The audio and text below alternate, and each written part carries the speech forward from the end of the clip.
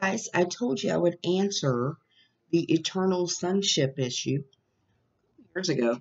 I got accused of denying the eternal sonship of Christ.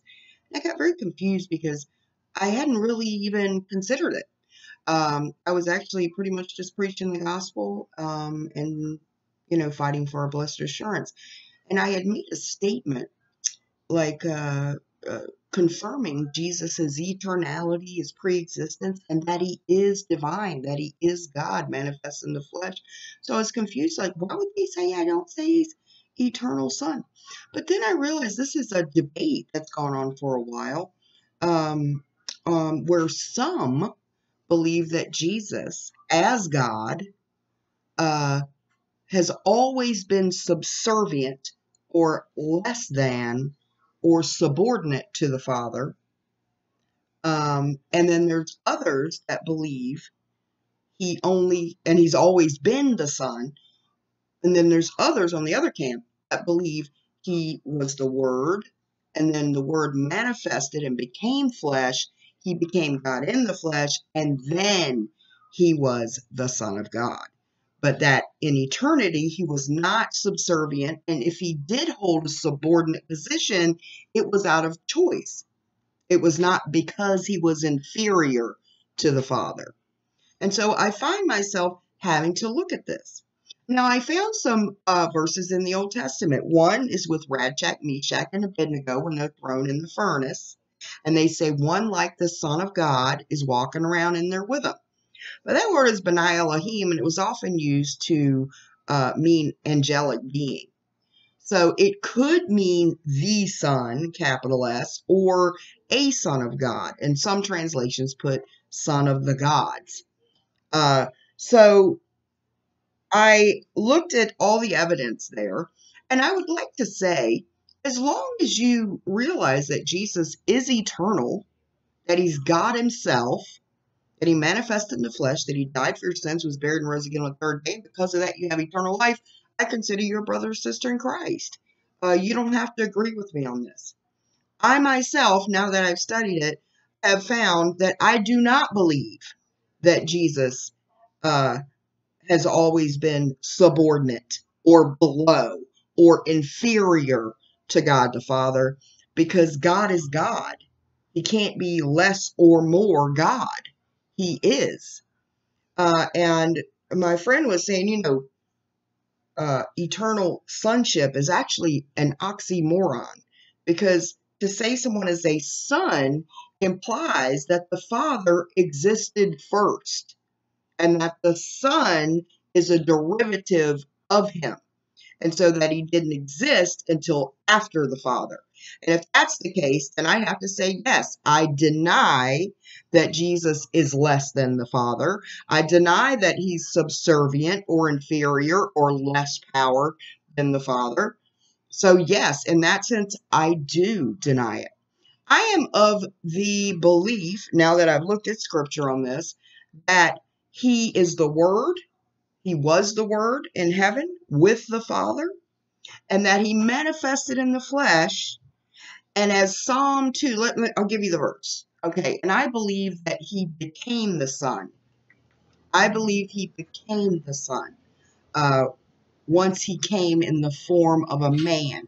Just like Jesus was not always the Son of Man until he was begotten in the flesh.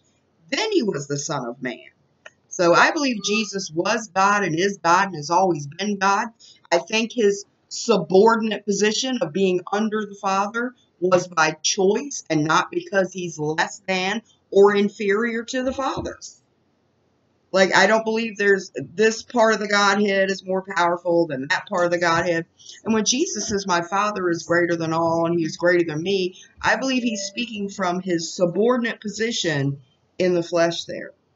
So Psalms 2:7, I will declare the decree. The Lord has said unto me, thou art my son, this day have I begotten thee. So this day have I begotten thee as my son. See, there are some that believe he's always been the son, but that implies that at some point he didn't exist with the Father. So eternal sonship doesn't really make sense unless somehow you can make it. It just doesn't work because a father precedes a son. So to me, I believe that John explains it. In the beginning was the Word was with God, the Word was God. And it tells us that Jesus created all things. So I think any subordinate position he took was out of choice and not because he was inferior to the Father. Again, the Lord has said unto me, thou art my son. This day have I begotten thee. So that is a prophecy of Jesus, God being born in the flesh. Let's look at Luke 1:35. Again, if you disagree, that's fine. It doesn't matter which side of the camp you're on this. As long as you know he's eternal and he's God and he pre-existed, that's fine. I don't know why people feel that you must agree with them and that they're so dogmatic that their doctrine's right. But it's really arrogant to say that because you can come to either conclusion through the scriptures. You can come to either conclusion and neither one can be confirmed as right or wrong. So I think it's wrong to stay dogmatic and say, I'm right and you're wrong on this. And you're a heretic if you don't agree with me. I don't know where you're going to find anybody that agrees with you on all these issues. These issues were debated for centuries. And if people couldn't talk to each other and just throw each other out as heretics, nothing would have ever gotten done. Luke 1:35, and the angel answered and said unto her, the Holy Ghost shall come upon thee, and the power of the highest shall overshadow thee. Therefore also that holy thing which shall be born of thee shall be called the Son of God. Do you see there? So to me, these verses are saying that he was the Word, he was God himself, and that he manifested in the flesh, and then he was the Son, because then he has the humanity of Jesus has a beginning. Then it makes sense to me. But that's my opinion, okay? I see that he's referenced, there's Christophanies all through the Old Testament. Jesus sat down and ate with Abraham, with the two angels on his way to Sodom and Gomorrah. Jacob wrestled with him. I believe that was all Jesus manifesting in the flesh before his incarnation. So I don't believe he was the Son until his incarnation. I believe he was God, and God is not less or more God. He just is God. So I don't believe he's inferior to the Father. I think his subordinate position was by choice, not because he's less than. Okay, and I think it's wrong to call somebody a heretic just because they don't believe he's always been inferior to the Father or subordinate to the Father. I don't think that's right. I think there's evidence here that makes sense why I could make a scriptural decision the way that I have. And these things have been discussed for centuries. I don't think it's right that anybody get that dogmatic. So it says, therefore also that holy thing which shall be born of thee shall be called the Son of God. So we go over here to Romans. It says Romans 1:4, and declared to be the Son of God with power according to the Spirit of holiness by the resurrection from the dead. Declared to be the Son of God. Let's go over to John. I'm just showing you why I came to this conclusion. Since I was accused of this a couple years ago, but didn't even know what they were talking about, I looked into it. It was like, I do not deny the eternal sonship. What are they talking about? I'm always talking about Jesus is eternal. But now I know what they're talking about.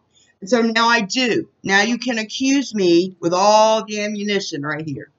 Okay? You can call me a heretic because I'm giving you all the ammunition you need. John 17:5. And now, O Father, glorify thou me with thine own self, with the glory which I had with thee before the world was. So we see Jesus was with the Father, and he had glory with the Father before the world was. So I do not believe Jesus was less than or inferior or existed any time after the Father. I believe he's always existed with the Father. John 1. In the beginning was the Word, and the Word was with God, and the Word was God. The same was in the beginning with God. All things were made by him, and without him was not anything made that was made. That's Jesus. He created all things. He was with God, and he was God. And he was the Word, and the Word became flesh and dwelt among us. And so I have 3 verses here. It says, this day have I begotten thee. I believe that's when, just like he was the Son of Man when he was begotten in the flesh, when he came manifested in the flesh, that Jesus' humanity had a beginning. I believe that's when his sonship had a beginning, because he manifested in the flesh. Now he was begotten of the Father as the Son. So that is my opinion, and it has sound scriptural basis for that. I'm showing you. If you disagree, that's okay. You do not have to agree with me on this. I just don't believe that he was subordinate or inferior to the Father in all of eternity. Eternal and sonship doesn't make sense, because that means a father must precede a son. 1 Timothy 3:16. And without controversy, great is the mystery of godliness. The mystery of godliness is that God manifested in the flesh, just like the mystery of iniquity is Satan manifesting in the flesh through the Antichrist. Okay, we see that in Revelation, I believe, or Daniel. And without controversy, great is the mystery of godliness. God was manifest in the flesh, justified in the spirit, seen of angels, preached unto the Gentiles, believed on in the world, received up into glory. So again, I will state my belief on this, my opinion. Now that I've been accused of it, I went ahead and looked at it. And again, this has been debated for centuries. Either conclusion you come to is fine with me. As long as you know Jesus is eternal, he's God Almighty, he pre-existed, he manifested in the flesh as God in the flesh, the Son of the living God, who died for your sins, was buried, and rose again on the 3rd day. Because of that, you have eternal life, Savior of the world. I'm fine with it. You're my brother or sister in Christ. I hope that we can show each other some liberty and some charity on issues we disagree with, because these are not foundational issues we must agree on. You can see why I came to my conclusion, and it doesn't limit Jesus at all. As a matter of fact, I'm saying he was not inferior to the Father in all of eternity. That he is God and has always been God, and I don't know how you're less God in eternity. So I believe that he was the Word, and when he manifested in the flesh, he was the Son of God. So that's my official position on it. Hopefully I clarified it. Whatever your position is, I'm fine with it. All right. God bless.